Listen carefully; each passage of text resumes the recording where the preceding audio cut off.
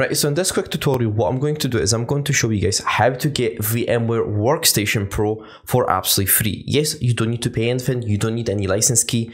This is coming from Broadcom themselves. They have basically made the full version free. Yes, the pro version that you used to pay like $100 for is free now. Now, you just need to follow a certain URL to get it because it's technically hidden. Right, so let me actually show you how to get it. All you need to do is open up your browser. Now, in the description below or in the comments down below, there will be a link. You need to click this link or paste it into your browser and come to this webpage. Once you come to this webpage, you need to choose either Mac or Windows, right? I'm on Windows and most likely you are on Windows as well. So just choose the option that you're on.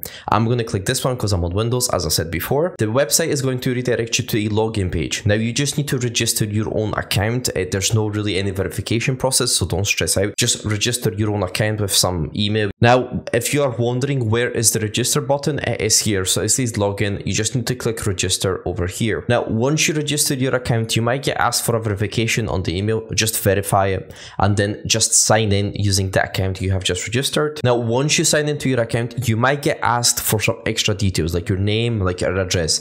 If you want to put your real name and your real address, but I just put some gibberish for obvious reasons, right? So just put anything you want, and what you're looking for is you're looking for this button here, free software downloads available here. You're looking for this option here, right? Just click it and you're going to get about 23 results, right? It says here 23 results, but you're not, I mean, if you want to use any of these options, you're free to do so from here.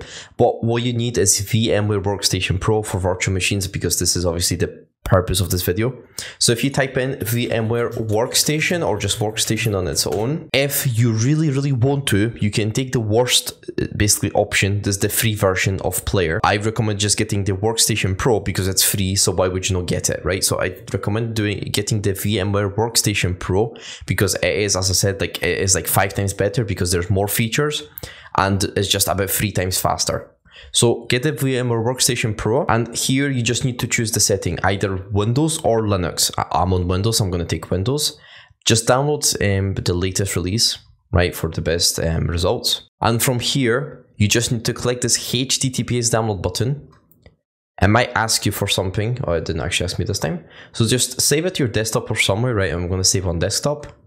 And once you save on desktop, that's basically you just need to install it. Now, the cool thing about this basically program is that if you have any other version of VMware, it will actually get rid of it for you. It will uninstall it, and this is going to be the only version that you have, right? Next, accepted agreement, right?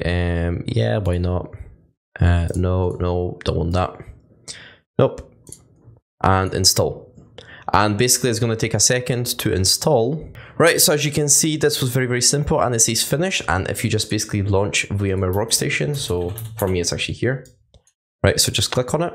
Right, and once you launch your program, you can just open a virtual machine. Obviously, make sure that it is a VMware because VirtualBox will not work with this.